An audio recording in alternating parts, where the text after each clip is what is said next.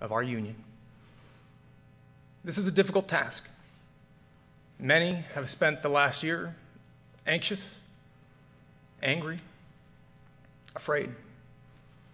We all feel the fractured fault lines across our country. We hear the voices of Americans who are forgotten and feel forsaken.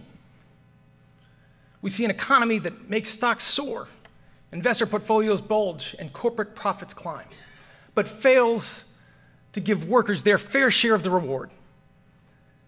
A government that struggles to keep itself open. Russia, knee-deep in our democracy. An all-out war on environmental protection. A Justice Department rolling back civil rights by the day. Hatred and supremacy proudly marching in our streets. Bullets tearing through our classrooms, concerts, and congregations, targeting our safest, sacred places. And this nagging, sinking feeling, no matter your political beliefs, that this is not right. This is not who we are.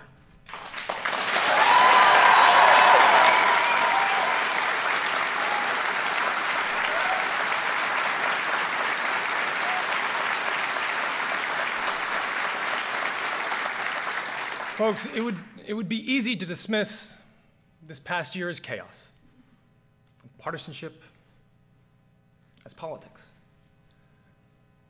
But it's far, far bigger than that. This administration isn't just targeting the laws that protect us. They're targeting the very idea that we are all worthy of protection. For them, dignity isn't something you're born with, but something you measure by your net worth, your celebrity, your headlines, your crowd size. Not to mention the gender of your spouse, the country of your birth, the color of your skin, the God of your prayers. Their record is a rebuke to our highest American ideal, the belief that we are all worthy, that we are all equal, that we all count in the eyes of our law and our leaders, our God and our government. That is the American promise.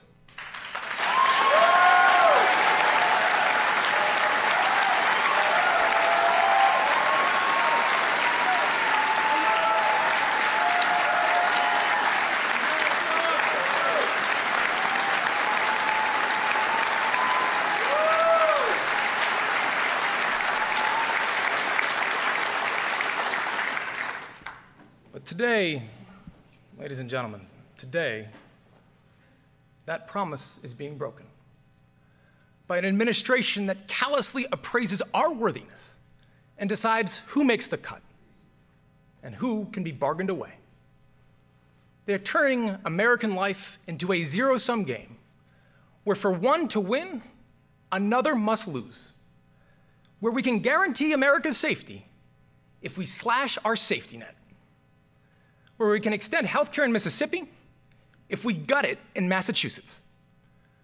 We can cut taxes for corporations today if we raise them on families tomorrow. Where we can take care of sick kids if we sacrifice dreamers. We are bombarded with one false choice after another. Coal miners or single moms, rural communities or inner cities, the coast or the heartland. As if the mechanic in Pittsburgh, a teacher in Tulsa, and a daycare worker in Birmingham are bitter rivals, rather than mutual casualties of a system forcefully rigged towards those at the top. As if the parent who lies awake, terrified that their transgender son or daughter will be beaten and bullied at school, is any more or less legitimate than a parent whose heart is shattered by a daughter in the grips of an opioid addiction.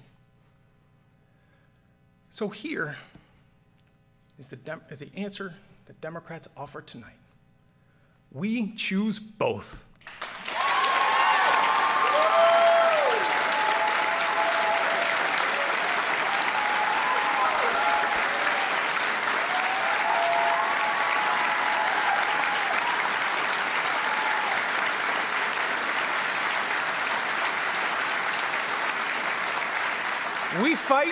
We fight for both, because the greatest, strongest, richest nation in the world should not have to leave anyone behind.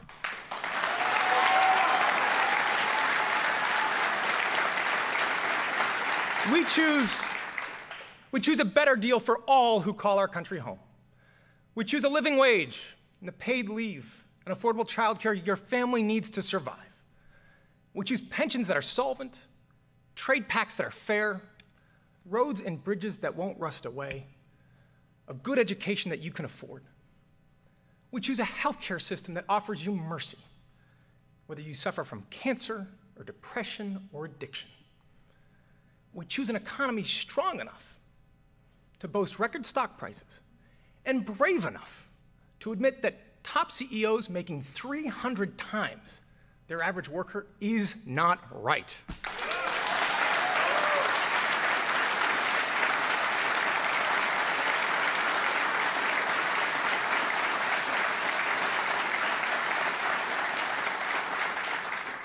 We choose Fall River. We choose the thousands of American communities whose roads aren't paved with power or privilege, but with an honest effort, with good faith, and the resolve to build something better for your kids. That is our story. It began the day our founding fathers and mothers set sail for a new world, fleeing oppression and intolerance. It continued with every word of our independence, the audacity to declare that all men are created equal, an imperfect promise for a nation struggling to become a more perfect union. It grew with every suffragette step, every freedom rider's voice, and with every weary soul we welcomed to our shores. And to all the dreamers out there watching tonight, let me be absolutely clear. Ustedes son parte de nuestra historia. Vamos a luchar por ustedes y no nos vamos a alejar. You are part of our story. We will fight for you, and we will not walk away.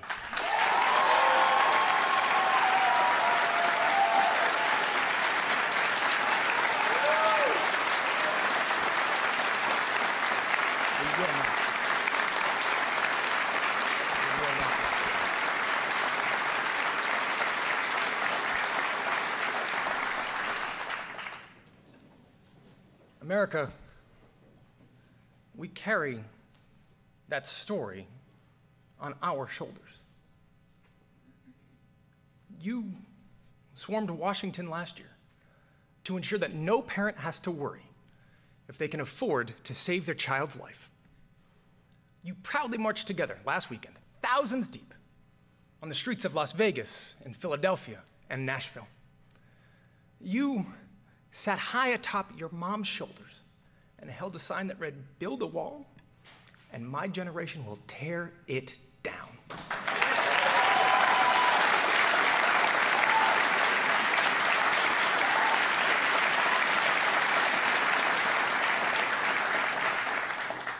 You bravely say, "Me too." You steadfastly say, "Black Lives Matter." You wade through floodwaters, battle hurricanes, brave wildfires and mudslides to save a stranger. You battle your own quiet battles every single day. You drag your weary bodies to that extra shift so that your families won't feel the sting of scarcity. You leave loved ones at home to defend our country overseas, or patrol our neighborhoods at night. You serve, you rescue, you help, you heal. That, more than any law or leader, debate or disagreement, that is what drives us towards progress. Bullies may land a punch.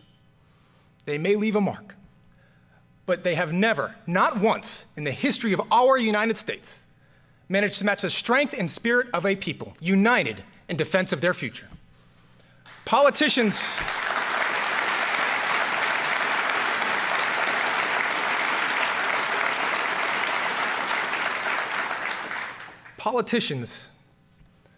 can be cheered for the promises they make. Our country will be judged by the promises we keep.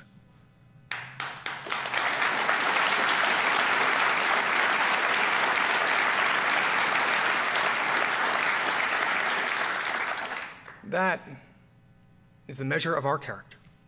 That is who we are. Out of many, one.